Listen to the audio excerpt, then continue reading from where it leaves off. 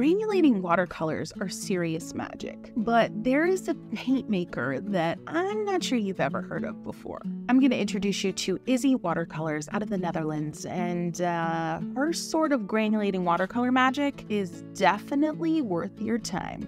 Let's get into it. Issy Watercolors is a one-woman powerhouse. Yeah, she's a paint slinger who knows how to get stuff done. And over the years, she has created an incredible collection of primarily granulating pigments that, they'll blow your mind. I got to sit down with Issy actually in person, face-to-face, when I was in Europe earlier this year. If you accept that you cannot control watercolors or granulating watercolors, then you get the best results. If you just accept whatever the outcome is, it's beautiful. It's beautiful. Issy watercolors reveal so much to us about the medium at large, but are also, in my opinion, the most curious granulators out there. So while I introduce you to this amazing paint slinger, I'm also going to share my secrets for getting the most out of granulating watercolors. Okay, Issy's awesome. We're going to get into that more later, but what's a granulating watercolor paint? So basically, you've got pigment particles, and some are larger and heavier, and some are smaller, and some can grind down easier, and some are harder to grind down in the molding process. So when a pigment granulates, or when a paint granulates, it means that some of the pigment particles in that formulation are bigger and or heavier than others in the same formulation, and they kind of sink into the paper where some of the others don't. And so you see some of those particles. I find that folks have a love or hate relationship with granulating watercolors. There's not often an in-between. I'm definitely on the love side of things because I adore texture. Granulating watercolors are going to be all about texture more than anything else. They also have that kind of cool chameleon, kind of a unicorn mystical kind of vibe because they essentially are color shifting, but without the whole shimmer thing going on, which, if you know me, you know I love that.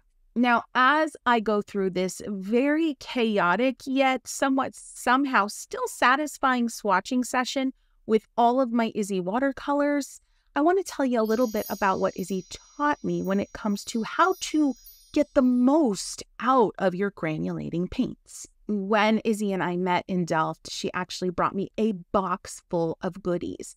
And that is the single most reason that I have this incredible collection of her paints. And I just had to take a moment to say how grateful I am. So, general rule of thumb, and I knew this going into my chat with Issy, paper, number one, is so important. Giving your granulating paints a place to kind of rise and fall into the crevices of a paper is so important. So that makes us think of really rough watercolor papers potentially being the best option. Number two, moisture. Spraying down your paper before you begin playing around, making sure that you have a lot of water on the page. Yep, that means making puddles. You know how I love watercolor puddles. Number three is friction. And I use this word with all due respect, but I call it bullying the paint around a little bit.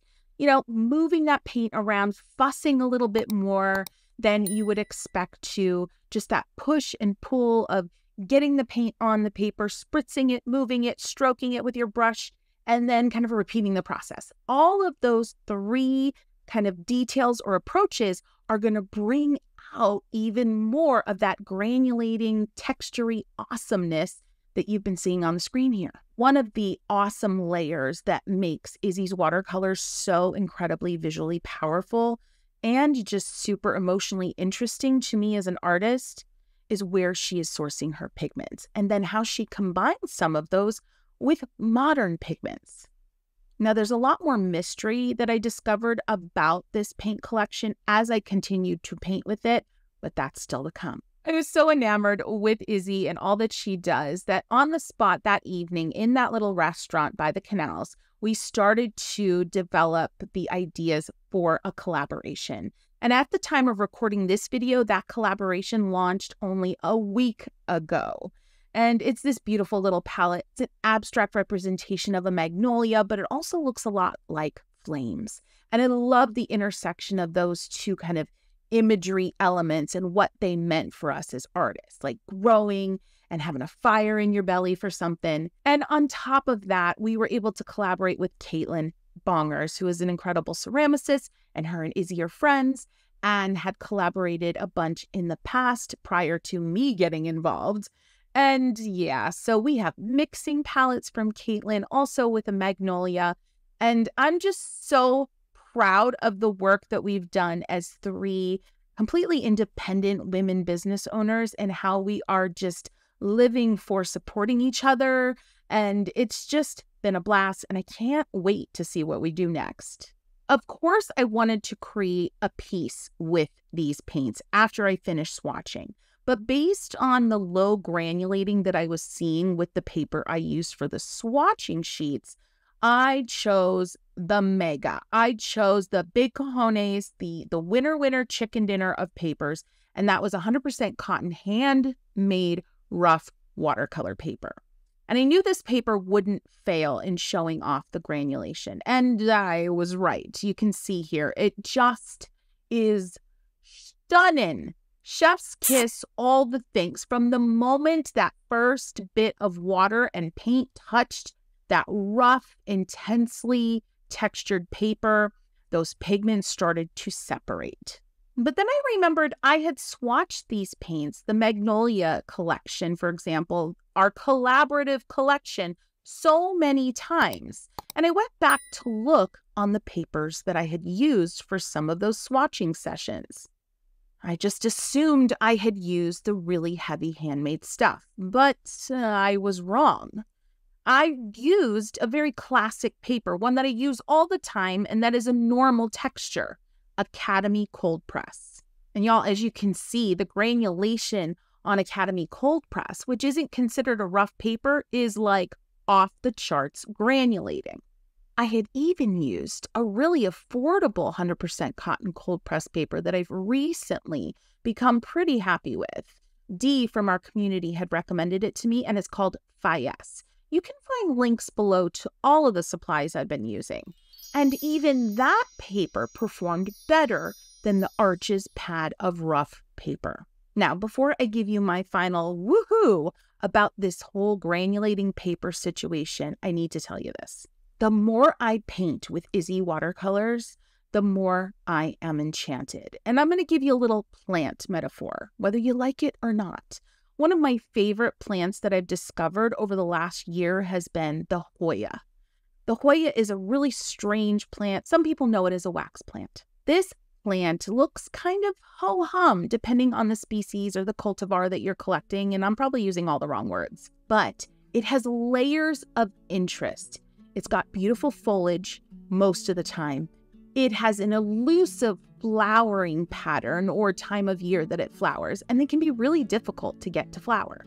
And then the flowers, when they do happen, can fill up the biggest room with the most fragrant, beautiful scent. And I kind of see granulating watercolors like I do Hoya.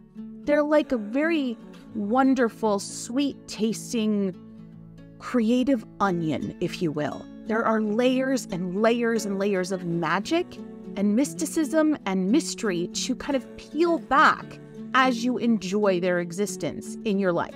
Granulating watercolors, just like a Hoya plant, are not a one-trick pony, and you cannot always take them at face value.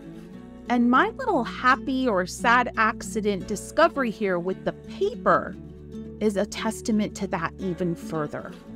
You have to give granulating watercolors, and heck, you have to give all your art supplies at large. You've got to give them a chance. And you can do that best by diving deeper into experimenting, going beyond traditional swatching. Some granulating paints need to be splashed onto a larger piece of paper and have more area to move and groove. Some will just kind of explode and separate immediately and then kind of fade as they dry. Issy watercolors granulate like they are filled with a million little magicians or creative wizards.